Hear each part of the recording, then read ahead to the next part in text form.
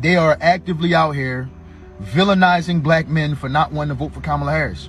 And I said it before, and I will say it again. They think they own us. She be reading from note cards, and she still never answers. The women that are telling black men that they have to vote for Kamala Harris, it is going to remind black men of every bitter baby mama. Yeah, don't let these people mind rape you and mind screw you into forgetting about the fact that Kamala Harris said that she wouldn't do anything exclusively for black people. Black women trying to shame black men into voting for Kamala, and y'all voting just because she's a black woman. It's crazy. Let's get into it. I'm about to ask y'all a question, and I'm so serious when I say this. Was it the shot that stopped y'all from thinking? Please answer me. Please. Because it's not one competent person right now in the whole entire Democratic Party to answer one question for her. Nobody got sick of her saying the same shit and say, Kamala, I'm tired of you losing for us, and handed her a piece of paper. Y'all handed millions of dollars to Megan Thee Stallion and Quavo to shake their heads and tell you they in the streets. But you can't get a fucking answer out of your vice president? You mean to tell me y'all don't have a competent writer to write her an answer that she be reading from note cards, and she still never answers? This shows me everything I need to fucking know about the entire Democratic Party. Y'all are batshit crazy. It ain't no way in a motherfucking world you can vote for some shit like this. She haven't said nothing. Not a goddamn thing worth voting for. You asked her about what she gonna do with the inflation, and she's currently VP. Let me say that again. She's currently VP. You ask her what she's gonna do about inflation, and she tell you this long, drawn-out story about her mama being a middle-class citizen, working hard from the bottom up, and that has nothing to do with 2024. She take you all the way back to 1960. Y'all stupid as a motherfucker. Hey, man, I feel homie 100%, man. Listen, man. Watching a Kamala interview or anything, it just feels like you pulling teeth. Soon as you ask her a direct question, she's going to sit back, look up into the sky, and start going on about some story that has nothing to do with what we're talking about. Let's get into another story real quick. It is going to be the women that are telling black men that they have to vote for Kamala Harris, it is going to remind black men of every bitter baby mama. It is going to remind black men of every neck swiveling, bad attitude, masculinized black woman that they have ever dealt with in their entire life. It is going to remind them of their single mothers and their aunties that basically verbally abused and disrespected them while they were growing up because the black men in their lives left them, and these young black men and these black boys were left to bear the brunt. You know, this really wasn't the angle I was coming at with it, but you know, he's right, man. He's right. You got to give it to him. It's so many women that want her to win just so motherfuckers can throw it in our face. You know what I'm saying? Like, it's crazy. I'm not, you know, diving deep into my opinion right now because my opinion will get me canceled. So, nah, we just going to sit here and react to people's opinions. And I pretty much agree with all the black men on here right now. And then towards the end, I'll show y'all, you know, the hypocrisy of the black women who's voting for Kamala. Hey, ever since Joe Biden stepped down and Kamala Harris stepped up as the Democratic nominee, all I've been seeing on my timeline is black women saying that they were voting for her simply because she's the same gender and the same color as them. Like, is that all it takes? She just got to be the same color and the same gender and she got your vote?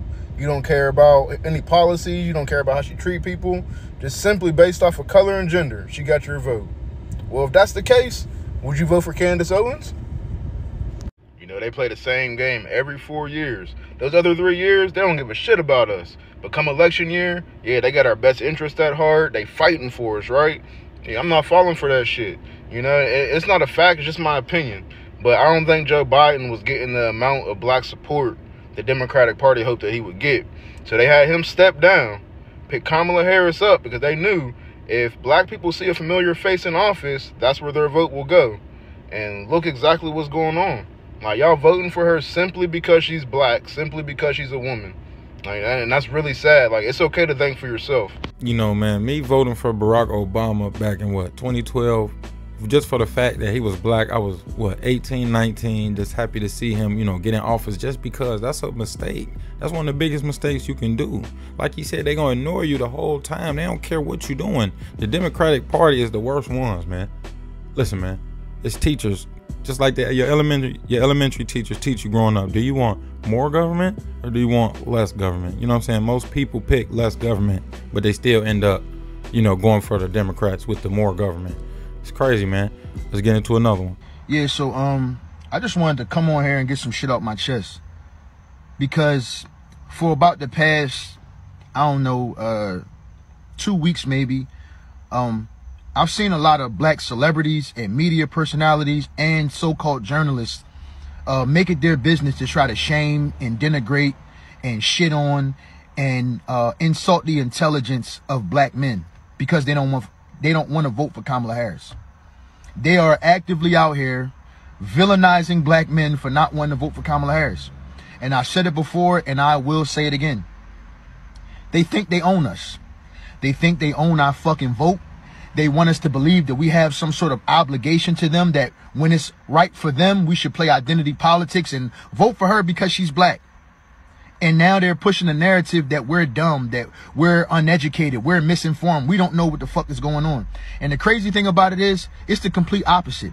The people who are running away from Kamala Harris are the people who are informing themselves, who are researching, that actually know what the fuck is going on and just not letting themselves be told any goddamn thing. That's the reality of the situation.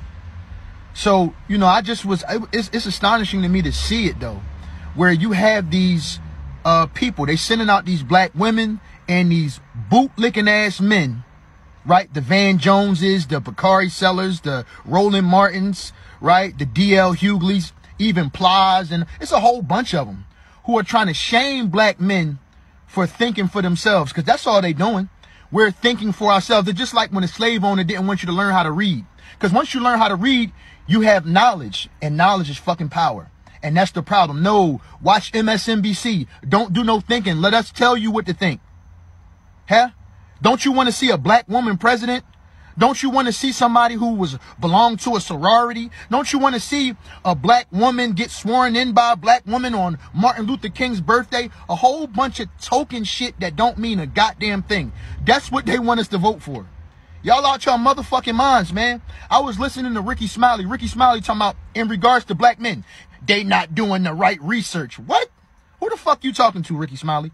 They not doing the right research. So because we're thinking for ourselves, we're not doing the right research. We're supposed to listen to you. That's the right research. And we're going to just keep seeing more and more of this shit. Joy Reid telling black people, you're going to look weird. What the fuck? We in the 6th grade? Don't nobody give a fuck about looking weird. We worrying about the issues, the economy, our communities, our children, our futures. What the fuck you talking about looking weird? See, that's the dumb shit. See, that's for weak-minded people. And they just going to keep going, bro. You get all the narratives is going to keep going. Sellout, coon, traitor, you hate black women and all that cool shit. Bakari and Van Jones up on CNN crying and boo-hooing. Don't nobody give a fuck.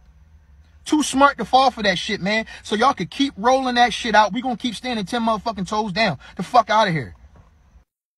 Love the black man until he wants to think for himself, till he wants to form his own opinion, until he stops seeing himself as a victim, and then he becomes the enemy.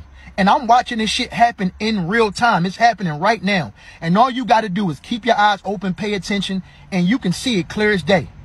This shit is real.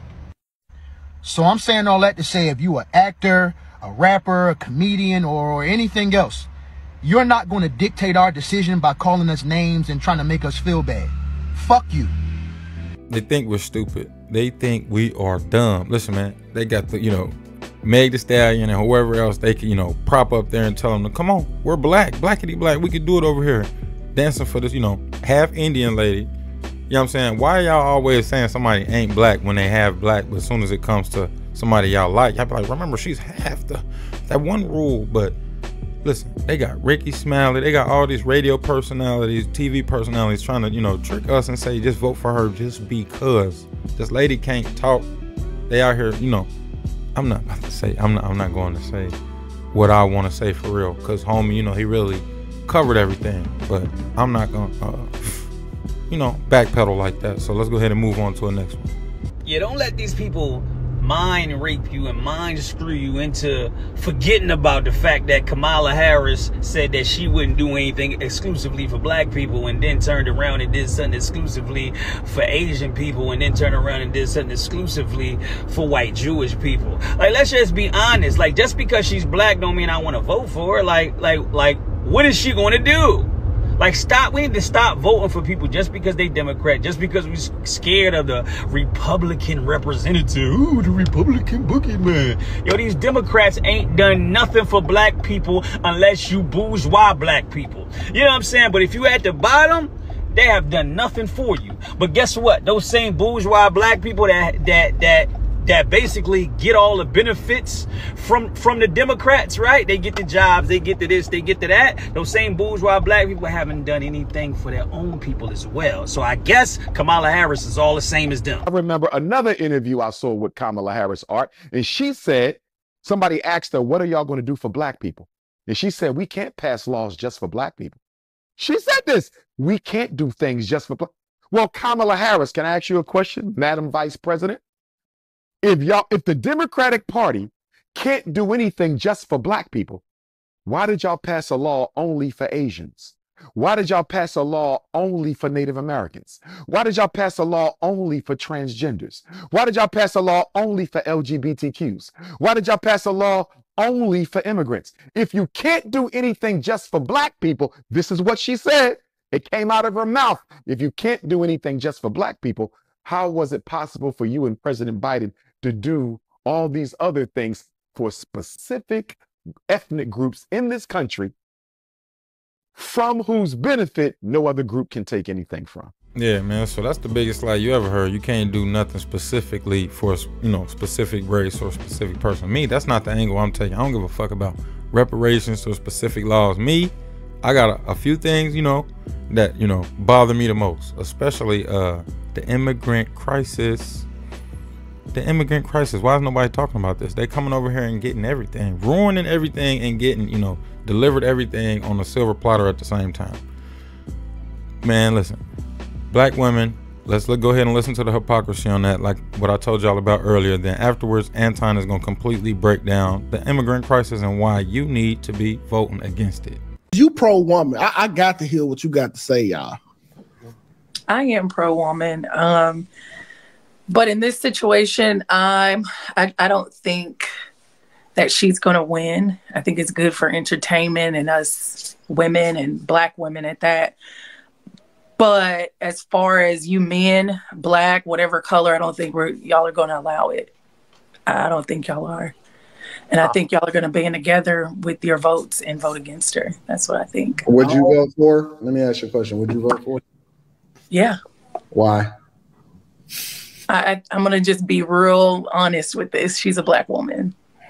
Yeah. Because they stem folk, not Kim folk. I think it goes back to what somebody was saying, where do you not see how that's a bad idea? Elaborate. Okay, so we're in 3 proxy wars with some of the most powerful leaders in the world. She failed at the border, in which we have an estimation of 15 to 20 million people illegally into this country. That is literally overtaking and bankrupting Chicago to the tune of over $400 million per year, and they are in a deficit. Oakland is going out of business. San Francisco, ditto. California, $65 billion deficit. New York, they're literally cutting trash, in which they are the rattiest, dirtiest city, and they've taken up resources as far as free healthcare, free hotels to the tune of $600 a day. They're literally taking over your schools. Your taxpayer dollars are going to fund the migrant crisis. She was supposed to be in charge of this. We have a failing economy. Every single day I see people getting on the internet talking about $30 an hour is the new minimum wage because inflation is fucking out of control. At one point, it was at almost 10%, depending on what city that you in. She has no policy, no record to stand on. One of the biggest things that she did in her career was lock up more black men than ever before. But we sitting here and voting her in office on identity politics. The very person that she was under as far as the president of the United States of America, she called him racist during a debate, which shows you how fake she is. And the only thing that we can stand on from a policy perspective is whether or not she's black and she's a woman. We did that during the Obama administration. So yeah, that about sums it up, man. Don't be out here, letting them pull the wool over your eyes, man. Do your research. You know what I'm saying? Make sure you're voting for what sit right with you. Make sure you ain't trying to please your mama, please your friend group, your little following on Instagram and stuff. You ain't gotta be broadcasting who you vote for. Politics was not public knowledge that you talk about in casual conversation just 15, 20 years ago. The Obama situation changed that. Because you had black people, not afraid to say, I voted black for Obama. And you had white people saying, I ain't with that shit. But, you had a whole bunch of white people who voted him in. But we're not about to, make this a story time. Y'all got the gist of the video. Stay safe, stay diligent. This election coming up. You already know who I'm going for, man.